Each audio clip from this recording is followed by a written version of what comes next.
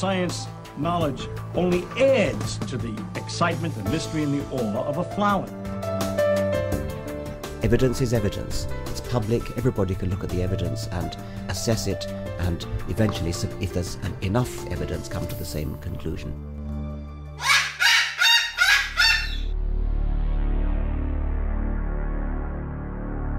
Cockatoos with attitude. Cockatude.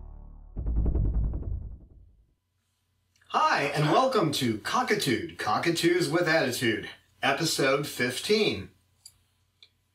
How not to turn your bird into a cruise missile. And I'd like to introduce you to our number one former cruise missile. Yep, he's never been to Pakistan or Waziristan or any of those places. But he definitely is a former cruise missile. Now, when he was relinquished to us, he had a number of issues, and we'll go over all of those because this episode is really about Salamander. We call him Sal, but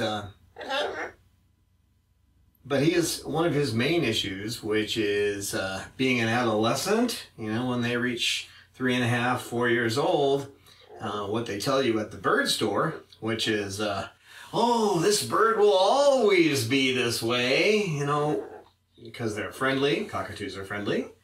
Social. We think of it as friendly, but they're social. So they'll tell you, oh, this bird will always be like this. But in fact, that's not the case. And it's especially not the case if they've been improperly handled. Sal was kept loose. He was either taken around to various places on a constant basis, or just let have run of the apartments that he was in. Isn't that right? Is that right? Are you sure? Yeah, okay. As long as you agree. So he was let have free rein, and then on top of that, he was improperly handled. He was petted anywhere below the neck. And if you pet a bird anywhere below here, that's actually a sexual advance. How does this guy think he knows? Is it experience? Does he have psychic powers? Or is it just a gut feeling? Scientific research? You're kidding me. Many people have asked how I know the things that I believe that I know. And one great source is this book, The Manual of Parrot Behavior, by Andrew Lucier. It's a compendium of what we know about parrots. And one thing you'll notice, if you look at a book and you're trying to determine whether it's going to be useful for you, if you look at the references at the end of each chapter, you will see that all the studies and the abstracts, the information that it's drawn from are listed here. So you can go back to the research. For our episode today, episode 15 of Cockatude, deals with not turning your bird into a cruise missile. And one of the big issues, the place where I found the information that I have since been able to show is true here, on page 215 it gets into mate-related aggression. And I'll read a little bit of this. I highly recommend that you buy this book. You'll choke when you find out how much it is. The last time I looked, I think it was $140. Obviously, only a select number of people are going to buy this book, which is why it's expensive to produce. But the information you find in here won't be like any information you find elsewhere. You'll be able to corroborate that information. Parrots are prone to developing unhealthy pair bonds with one of their owners. While a bird may bond to more than one person, only one is chosen for a mate. However, if the chosen mate is the only one who ever handles the bird, the aggressive tendencies will be much worse. Mate-related aggression occurs most commonly in hand-raised birds of larger parrot species. Amazon parrots, macaws, cockatoos, and Quaker parrots are all commonly affected. male birds are most often affected. The behavior often begins or becomes more serious at sexual maturity or during breeding season. So in this episode where I'm talking about Salamander getting to that age where he is becoming an adult and he's got that sexual urge up, as the book says, it becomes more pronounced at those times.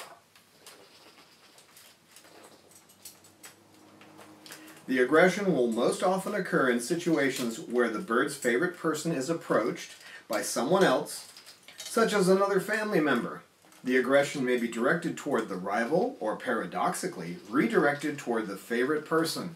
So I have said before that when you're in a situation and someone comes up to you that is showing you some kind of affection and the bird turns around and bites you, that's not out of the blue. That's mate aggression.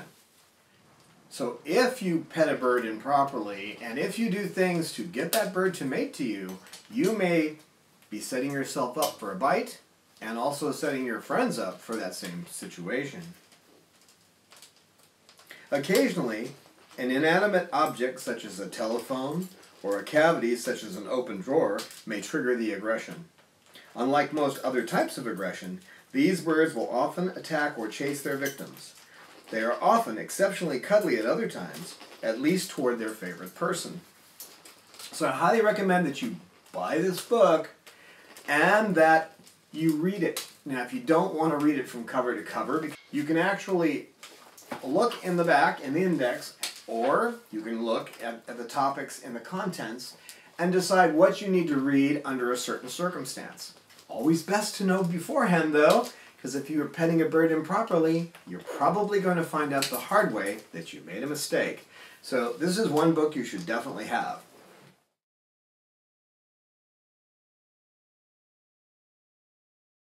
What are you doing back there? Hi, is this time to introduce everybody? This is Roman. That's our Roman bird. And Peaches. Hi, Peaches. I heard you say hi, Peaches. And this is Salamander. And up out of view we have Sugarbird. She's up there watching everything from her high perch. So I've limited the number of birds in here so that he'll spend more time over here. He likes to go play by himself, which is unusual for cockatoos. If there's too many birds in the room, he will tend to gravitate to an area to play by himself. So to get him to give us the honor of hanging out with us, we have to limit the number of birds in the room and the ones he's most comfortable with. That's very nice that you're doing that to the back of my neck, little boy. It is. What are you doing? You trying to eat me? Are you? Hello, sweetheart. Hi.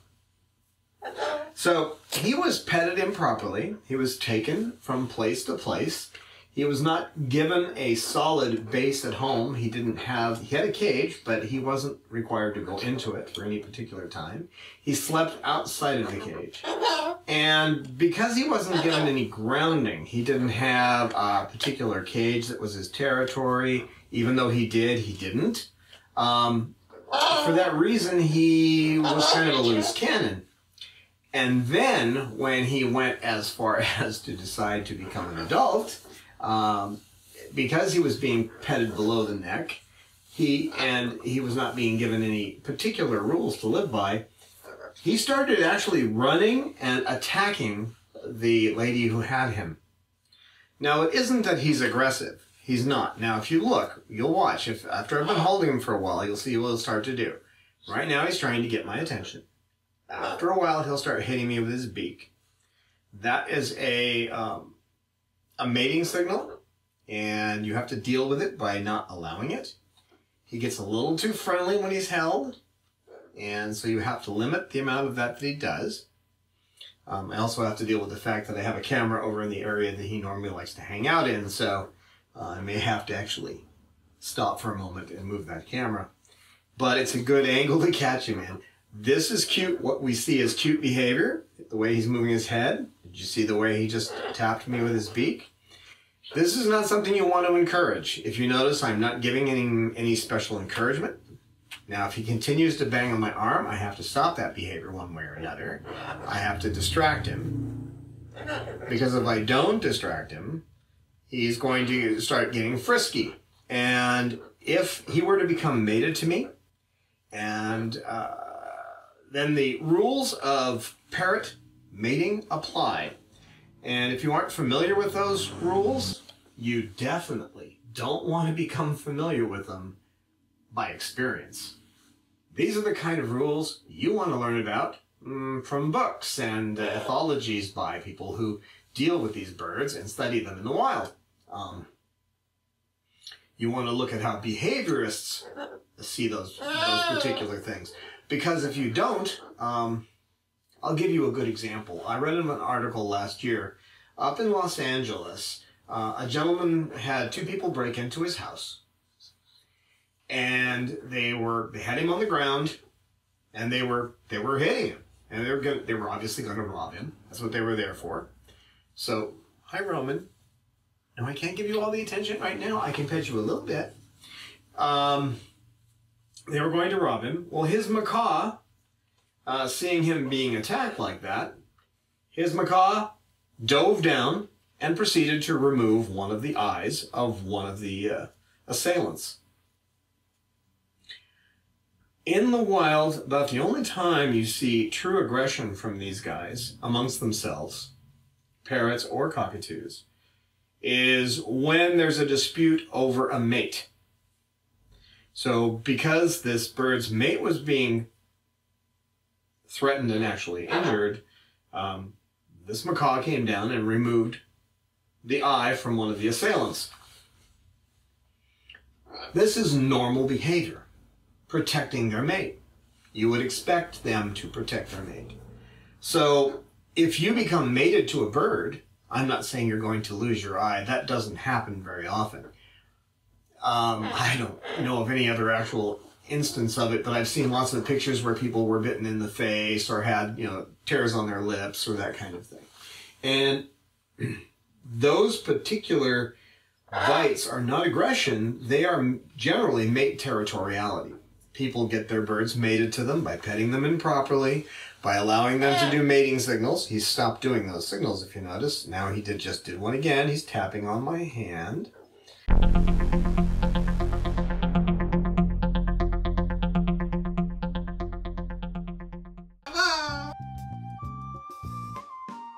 If you are enjoying our videos, we hope that you can find it in your heart to support our work.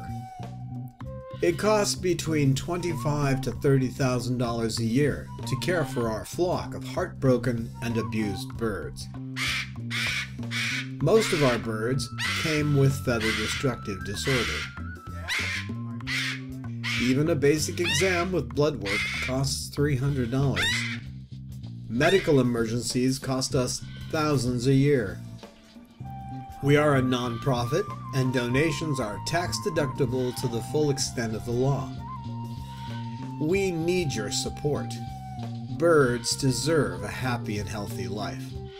Become our patron at www.patreon.com/Chloe Sanctuary to support us on a per-video basis, or donate at our webpage today.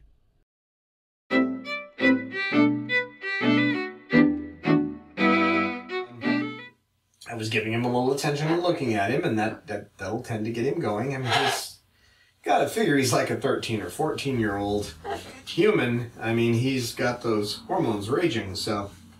And he will for a while. I mean, he's an adult, but he's going to keep looking for a mate. And right now, I'm the only one that looks like I'm... Hey?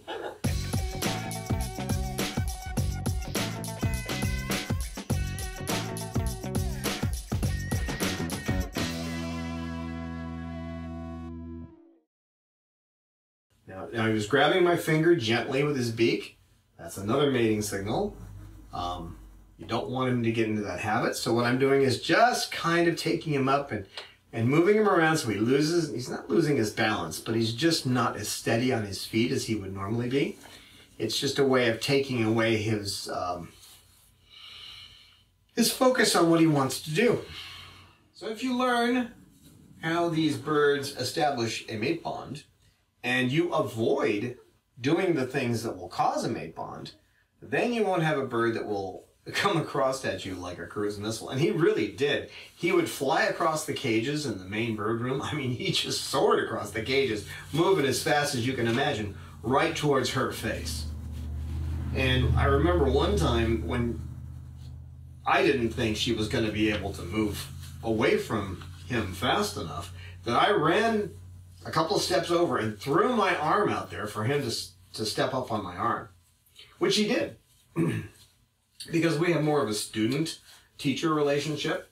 I'm not sure. I'm usually the teacher, but sometimes it works the other way around. And she was aghast. She couldn't believe that I would put my arm out when a bird was obviously coming over to be aggressive. But I didn't have any fear. And it's, even if he'd bitten at me, it wouldn't have mattered, but I didn't think he was going to. The main thing was that I had to stop him from that behavior, and he generally listens to me. I wouldn't say all the time, but I'd say he's pretty good. 95% of the time he listens. We have a good relationship. I love him, he loves me, but we don't take it too far. We don't get into any interspecies kind of hanky-panky. Well, with Peaches, I had to preen her tail section because she couldn't, and she did have some abscessed follicles, and it was a mess back there because nobody had done it. Nobody had preened her there.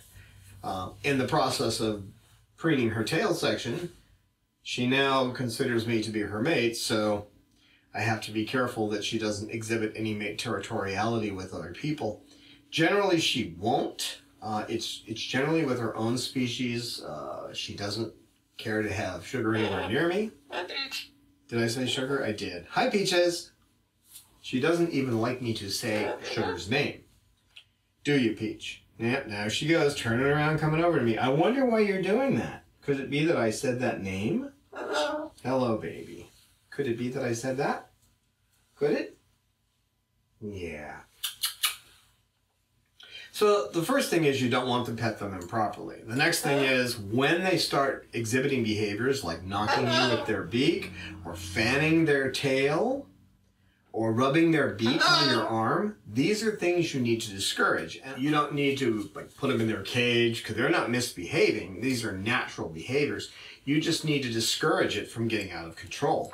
And sometimes, hi Peaches. Hello. Roman bird, you want to get on my lap? Thank you. And you want to get on this hand? Thank you. That way I can kind of keep her from screaming.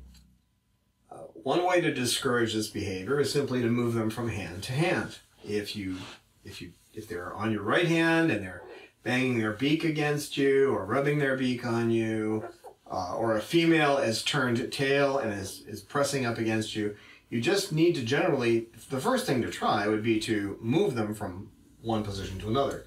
Like as with him, if I were to take him, move him from this hand to this hand, and then back to this hand, just the movement back. Now he's looking at his play area. He's thinking, I want to go over my play area, and there's a camera there. Yes, there is, sweetheart. There's a camera there. So moving them back and forth from hand to hand is good. Putting them on a perch that's close to you, you can do that. You can put him up on a perch. Come on back. Come on, cutie. There you go. So putting him on a perch, taking him back down, get his attention on something else. You can give them a toy and have them play with a toy, as long as they don't start playing with the toy like it's a mate. You don't want that kind of behavior going. So if they get any toy that they start treating as if it was actually a mate, as if it was actually another bird that they're mated to, then you, which is to exhibit any behavior like a male would put his tail up around the toy and possibly like sitting on it. A female would usually turn up against the whatever it is and press against it. So these are the kind of things you want to discourage. Change out the toy. Get a toy in there they'll play with, but that they don't treat it that way. Hi, Roman. Hi, beautiful. What you doing? Yes, yes. You were an awful, terrible bird, weren't you? Yes, you were just so mean. Everybody said you were awful. They just thought you were the most awful bird. But you're a good boy. Yes, you're a good boy. And you're a good boy, too.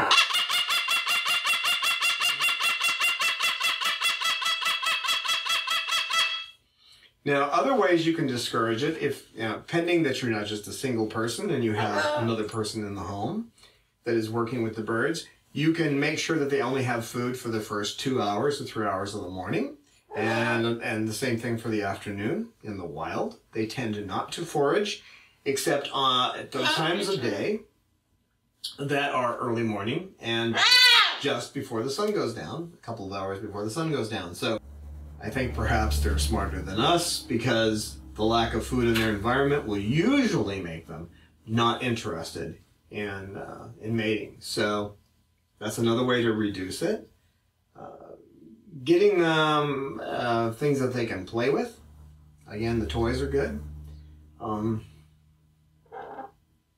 But becoming observant, actually watching what they do and learning what certain things mean is critical, because if a bird is actually displaying any kind of mating behavior... Oh, you had to go, huh, boy? Okay, I'll put it for a second. Right there, Roman. I gotta get the towel.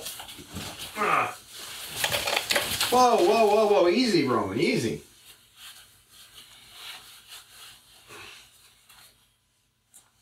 Hey, cutie. Well, come here. Well, come on. You miss it up there? Okay. Hi. Did I get your tail? Did I get your tail? Did I get it? Did I get it? And when I'm doing this, I'm getting his attention, but I don't want to get it too strong, so I'm letting him walk away.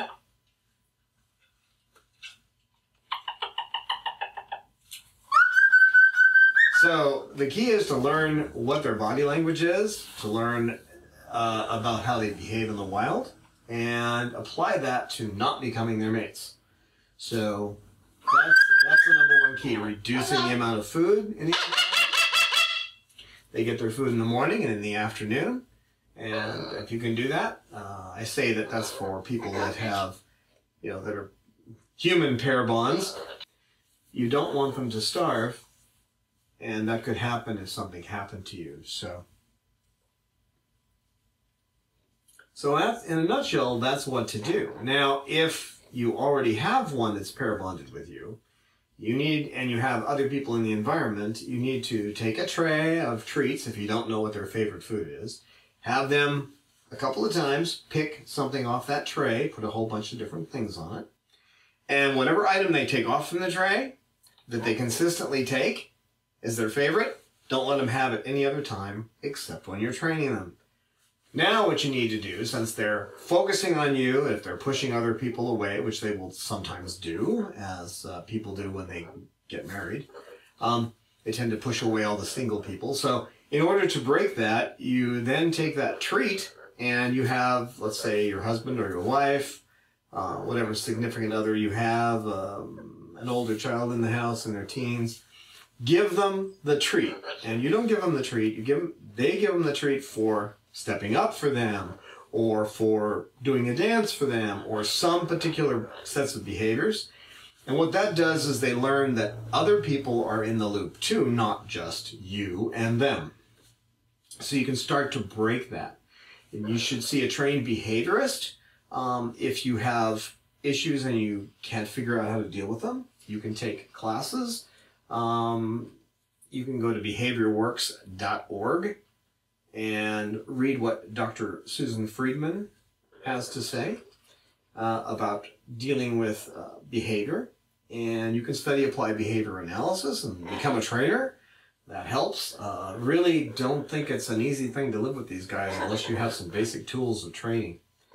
And would you say Peach? Hello, Peaches. So those are all things you can do. Now let's talk some more about Sal here.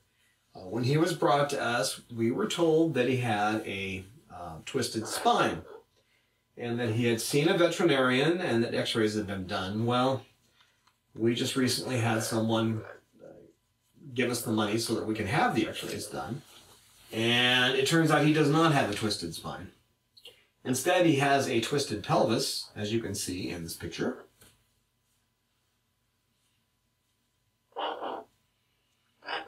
And you can see how the way one leg comes out normally and the other one comes out at a 90-degree angle from where it should be.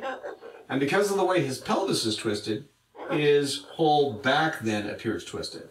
But it's actually not his spine that's the problem, it's his pelvis.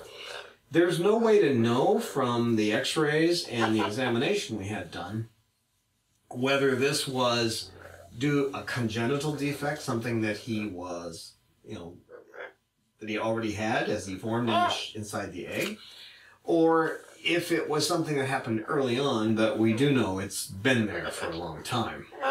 And since he's only 4 years old, it kind of makes sense that it was something that happened before he was at least a year old. Yeah, he gets along pretty well. We tried him on Medicam for pain, but we didn't see any change. There was no change in his behavior at all. So we don't see any reason to give it to him. We'll have to keep an eye on him because he could develop arthritic conditions from this. And so he needs to have those yearly exams, and he's going to have x-rays more than most birds to see if he's developing that. And if he does, we'll have to put him on the Medicam just to try to slow that process down. Because arthritis could be, it could be a fatal disease for him, the way he is. So he doesn't seem to be in any pain. He's missing one toe. I don't know if you've noticed that. He's like the parrots in the movie Rio. You wonder if those animators had a brain at all. Because parrots always have 4 toes. That's what zygodactyl means. 2 toes back, 2 toes forward. And they have a grip like we do. They have the opposable toes so they can pick things up. He has 3, he's missing 1. We don't know how that happened, but he gets along just fine. Don't you, Sal? Don't you? Yeah? But do you know you're on video or what? Usually you're off over to your play area. You don't like just sitting on a perch. You like to play. Yeah, I know you. Well, I know you. I do. Big cute thing. Now he had some behaviors. He plays dead. He'll do sit-ups.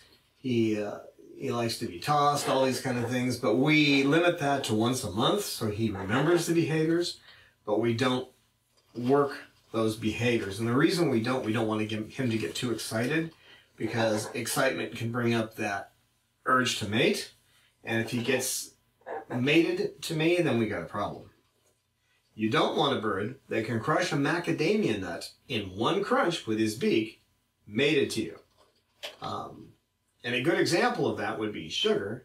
I don't have any videos of this because generally when it happens, I'm kind of busy trying to make sure that she doesn't hurt somebody. Hi, sweetie. What are you doing? What are you doing? You want to go to your play area, don't you? I know. I promise you can watch your movie. When somebody comes over, if they're talking to me, she fluffs up. She gets her crest all the way up, and she approaches, and most people would just think, oh, that's really cute. But it's not cute at all, because actually what she's doing is threatening whoever it is.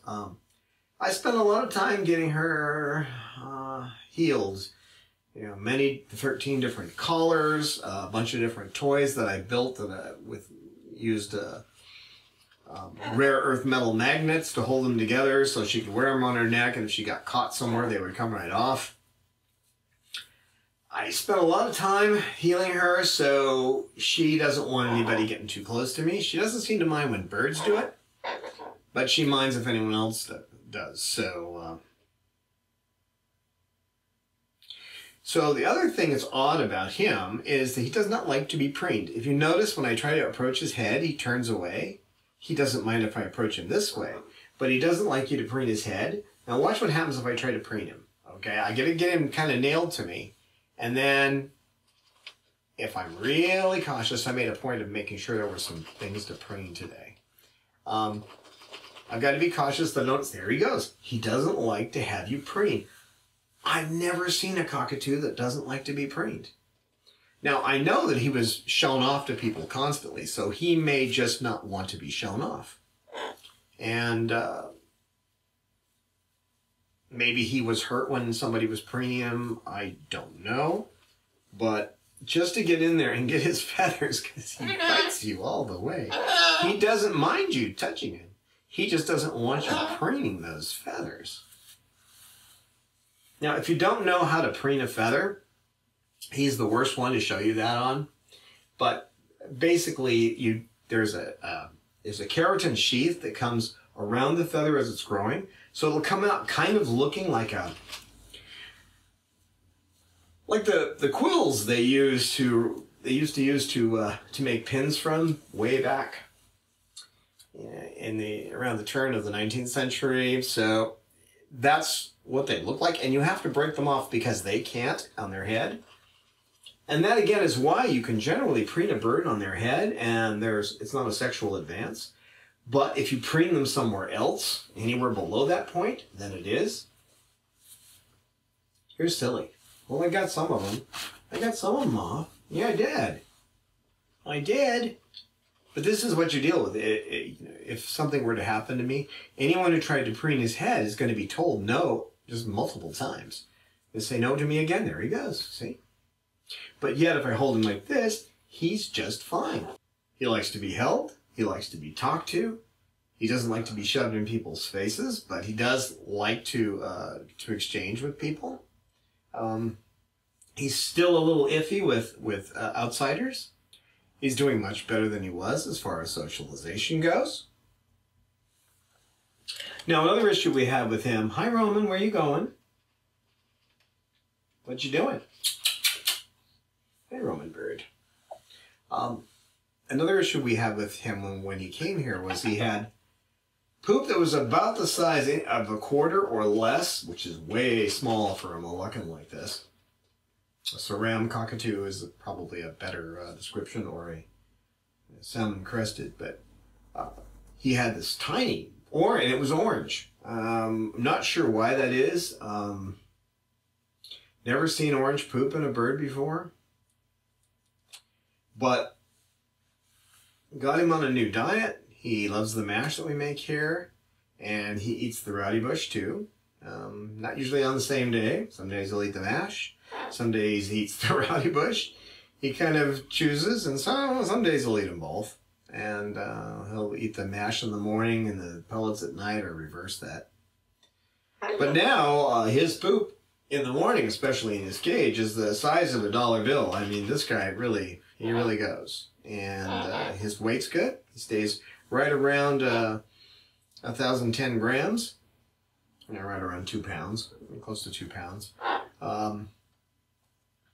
He's got all three elements in his poop.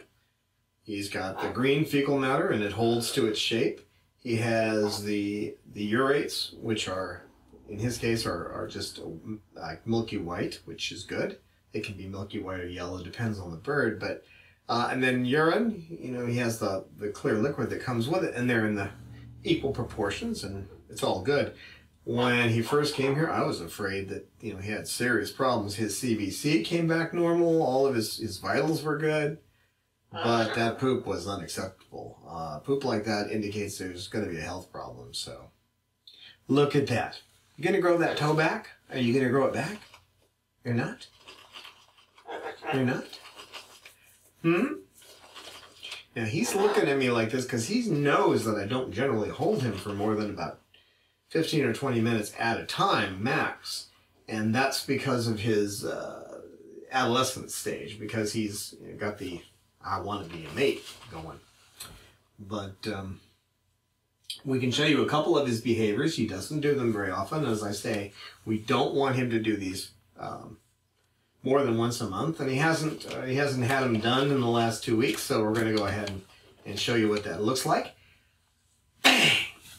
Oh, did you die? Now, what happens after you die? You gotta exercise, right? Okay, do setups. Want to do setups? Come on, let's do setups. 1, oh, guys, come on. 1, and 2, and 3. Now see, this is what you don't want. Now, you notice how he gets all fired up? At this age, you don't want to fire him up too much. So, now the method I'll use to calm him down, generally, is just put my hand on his head. And just get him to my chest a couple of times. Come here. Come here. Are you okay? You all right? Okay.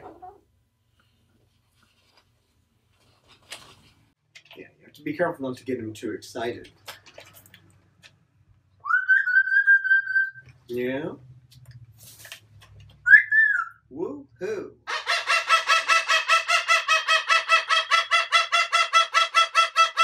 Hello. Hello. Hello, baby. You say I love you? Hello. Now, I generally teach every bird to say I love you for a reason. It's awfully hard for someone to hit an animal if it's saying I love you. Although they seem to be able to do that in marriages a lot of times. Hello, Peaches. Are you on the floor again? What are you doing down there, Peach? It's all right, Rome. Come here. Hello. Hello. So he's learned to say I love you. He doesn't say it that frequently. But a bird that says I love you is less likely to be hurt. And since they live such a long time, you have to prepare for the eventuality that that bird is going to need to be with someone else. And whoever that person is may have issues. One way to get around those potential issues is to teach them to say something that is endearing to others. He does have a number of good phrases. He says hello. He says hi. He says hi, baby. Yes, he does. And he makes his jungle sounds and usually follows it with hello. Don't you? Yes, you do. Yes, you do. Mm-hmm. Do you agree? You're a very agreeable bird. Yes, you are. Yeah. Now, it's not this relationship that he and I have, which is not a mating relationship, is difficult. It's not easy to stay close to him without getting mated. Because of his twisted pelvis, he can't fly, or he doesn't seem to be able to. He can flap his wings a little bit, but he can't really get a good rhythm going. So, unfortunately, that means he's not getting as much exercise as we'd like to see. Without flight, they don't get much exercise. There was a paleobiologist who did some research. Hi, Peaches. Hello. Hello, Peaches. Hello, Peaches. Hello. Hello. Who did research trying to determine what the advantage of having feathers would be if you weren't actually flying, and they were able to determine that that little extra lift could help a bird go up a hill a little faster. In other words, it might just give it that edge over another animal. A bird uses only about 10% of its metabolism to just move around unless it's flying. To get up to 100%, we're talking about flight. So there isn't much exercise, if you can imagine, if you went into the gym and only used about, if you could, say you could bench press 100 pounds and you only use 10 pounds, you wouldn't be getting much exercise. That's not a true analogy, but it's close enough to get the idea. So if you can get a bird to fly, that's what you want to do. In his case, it's not going to happen. There is no surgical procedure that's going to help him. We just try to keep him as active as possible. And we're going to watch to make sure he doesn't develop arthritis. If that does happen, or he starts to show signs of it, then he's going to have to go on an anti-inflammatory for the rest of his life. Medicam could cause organ damage over time, so we would prefer he'd not be on that anti-inflammatory unless necessary. So keeping a close watch on that. So to sum up, he's an adolescent bird. We have to keep him from mating. He likes to eat mash and rabbie bush, but not always on the same day. He stays around anywhere from 1,000 grams up to 1,200 grams from time to time, depending on his state of mind and whatever else is going on in there, huh, kid? We only let him exhibit his behaviors about once a month because we don't want to overexcite him while he's going through, this hormonal period of life. He likes to play with toys. He's particularly fond of his toy center. Aren't you? Yes, you are. And it's funny because he has some toys dangling up there that they just have a couple of pieces of wood on them. He's more interested in sliding the little pieces of plastic back and forth. He actually doesn't like the wood on it. He takes the wood off so we can play with the plastic toys. There's a first. Not seen that before. His poop looks good. He's eating well. We just have to keep an eye on him to make sure he doesn't get arthritis and keep him interested in the world.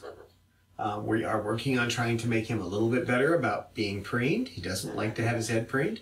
It's funny that I can touch him here, but he doesn't like to be touched there. That's just an odd behavior, but they're all, as my mentor Susan Friedman would say, every bird is a study of one. So that's Cockatude for today. How to keep your bird from becoming a cruise missile. And this is Sal. Salamander, Sal. Commander Salamander, yeah. You want to say something to the people before we go? You want to say something? You want to say something? Do ya? We'll see you next time. We welcome your feedback on our videos. We look forward to your insights, tips, questions, stories, and pictures. You can email us at cockatude@chloesanctuary.org, reach us on Twitter @Chloe Sanctuary, and join with us on our Facebook Chloe Sanctuary page.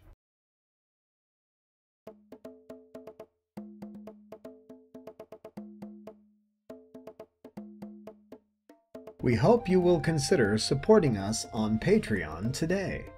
Patreon was created to enable fans to support and engage with the artists and creators that they love.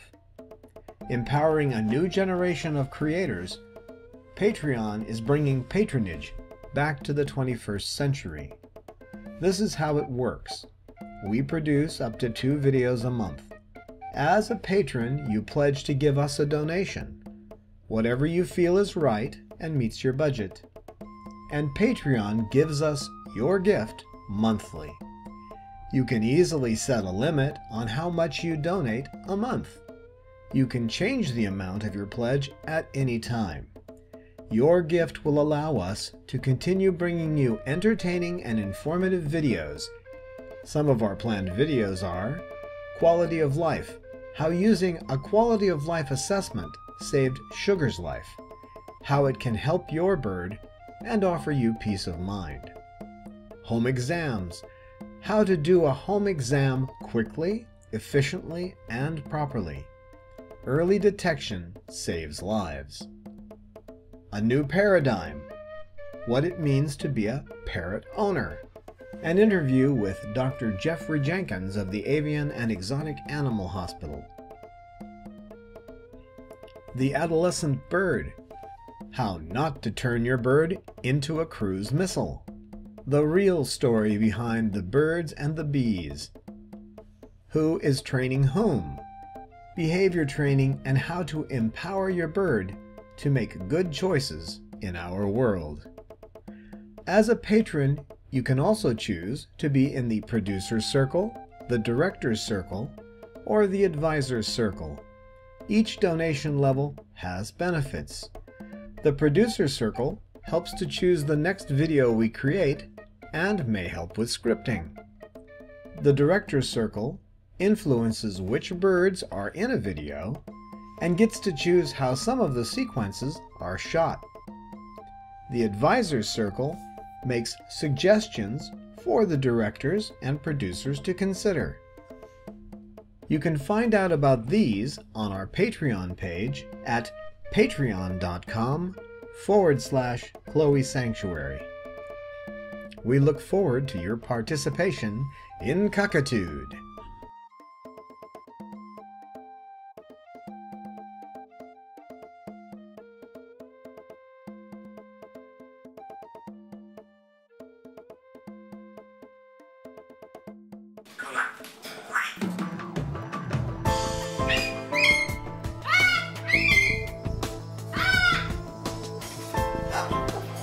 much as science knowledge only adds to the excitement, the mystery, and the awe of a flower.